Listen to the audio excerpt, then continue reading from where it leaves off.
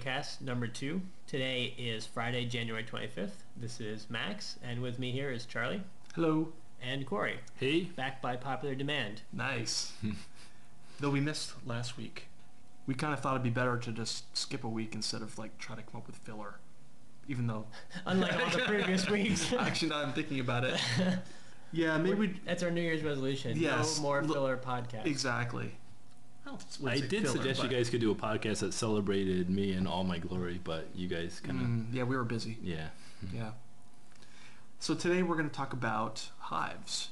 And specifically, we're going to talk about how hives worked in Natural Section 1, in case you don't know or don't remember, and how they're going to work in NS2. Or I should say, how we hope they're going to work, or how we are starting to think they're going to work. So in NS1, the aliens spawned around hives, and basically the idea originally was we were going to have the hive actually have the ovipositor, as Max calls it, and lay eggs, right? Correct, kind of like yeah. from Aliens, pretty much a rip-off from Aliens. Yeah. Well, you can see that in this original concept. On the bottom, there's the ovipositor. Right, which you all know appendage. And love. And the eggs. And the eggs. And the eggs made it into the game, and the ovipositor did, obviously, but it never actually matched up, and we never actually had aliens spawn as eggs. They just turned into eggs when they morphed between life forms. And the ovipositor had an animation every time an alien would spawn, though, right? Right. So it kind of made an animation like it was laying an egg, yeah. no egg would actually... But the egg was nowhere near the vent or whatever. We had some other ideas for NS1, which we're going to try to get into NS2, and we also have some new ones.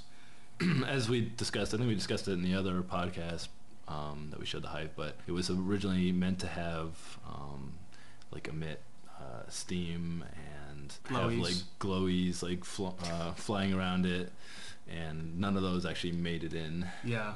But we're hoping for NS2 to actually get some of that stuff in. And wait, didn't we want that big orange center to glow too? I feel like that was something that we talked about, or you had said do some special rendering stuff on it. Yeah. Bioluminescent. Translucent. Ovipositor. So that's how it worked in NS1. For NS2, Cory and I talked, and we kind of revisited some of those original ideas. Yeah, so this is the new concept. Obviously, you can see it bears a lot of resemblance to the original, but kind of improving on designs both for the gameplay that we've discussed for NS2, as well as just a general overall aesthetic design to it. Trying to give it a little more interest in some areas. I think along the top there. It looks like on the back side there's a lot more detail. Yeah. Some of the along the back side there is actually where the ovipositor. I can't pronounce that word, but it still retains that, but it's kind of become like a vestigial limb. Yeah. It's no longer in use, so after years of evolution, it's sort of kind of withered up. No longer needed. But it's still there, and the flaps have kind of opened up on the back, which is sort of the new vent flaps for where the mist and steam kind of emit from, which hopefully we can get that into this version of NS. Yep. Right, Max? Yes. Dang. Actually, I think that's really cool because most new players to the game, new players to NS won't know about that, but anyone who played the first one will see that shriveled up thing, and they'll remember, I remember how that worked in NS. And our whole idea is that for NS2 is that some time has passed, so both sides have evolved a bit. So that actually makes sense. That's a nice allusion to the whole idea that the aliens have evolved in the meantime. Yeah, exactly. So, and you can see the tentacles on the front have elongated, and this, we can actually talk about it in a few minutes here. There's some particular reasons for that. You can also see in the image, or as we so fondly refer to them as glowies. It only took 6 or 7 years. So of course, it's not in yet. I visualized what those could look like, kind of a cross between sort of an insect jellyfish type of look, but those would be sort of floating around the hive. They would randomly float down and create the eggs. So basically these are sort of the caterpillars that become the butterflies. Essentially, they would randomly land. So each hive room would have a bunch of eggs. We're going back to the egg idea again, Yep. correct? Yeah. Yep.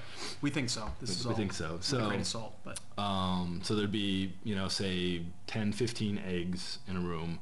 Not all of them actually with an alien that's spawning from them. So it kind of leaves it a little, the Marines are a little uncertain where the next alien's going to spawn from.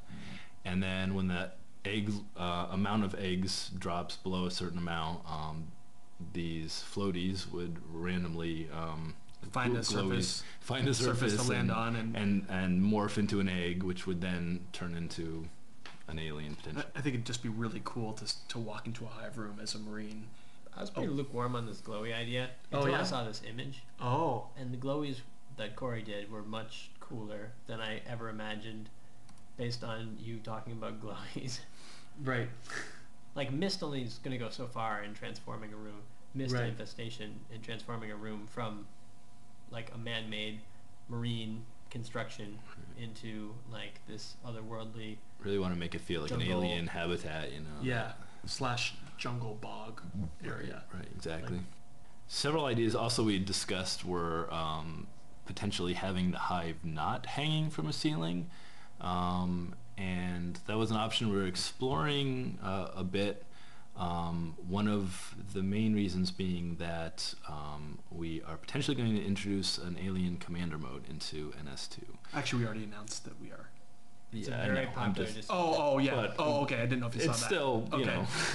Oh, no, you're whether right. if it works You're or right. not. I mean, Yes, it's yes, yes. open to be taken out if it That's true. seems like a completely crappy decision on your part. Sure. So Gotta try it first. and a way for the aliens to basically, the Marine commander terminal is, the Marine can walk right up to it and pop inside of it. It's a little harder for a hive to be hanging up above, and how is the alien interfacing with it?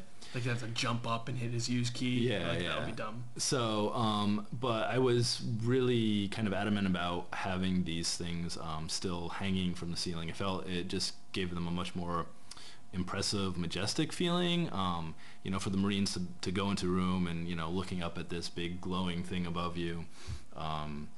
So that's where the elongated tentacles come in. And So cool. the hive would start out with the tentacles hanging low, close to the ground.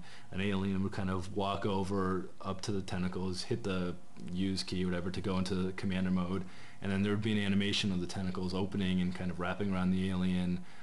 And the alien would just basically disappear, being absorbed up into the hive. And then the tentacles would play an animation where they retract up. So that way, it's also fairly obvious to the Marine players when they enter into the room and see the hive, whether there's an alien commander or not, because they could either see the tentacles are stretched down to the ground, or they're retracted up inside. So and I anticipate a lot of more. Hopefully, we can get a lot more idle animations in there this time around, where the tentacles are quivering and flexing and. The whole thing is moving subtly. I think this concept came out so perfectly. Like, I don't think there's any chance that I'd want to see another concept. This is it, as far as I'm concerned.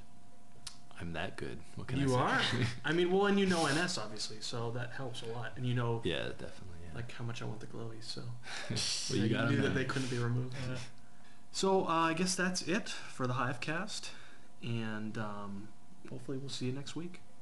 Thanks. See you later. Bye.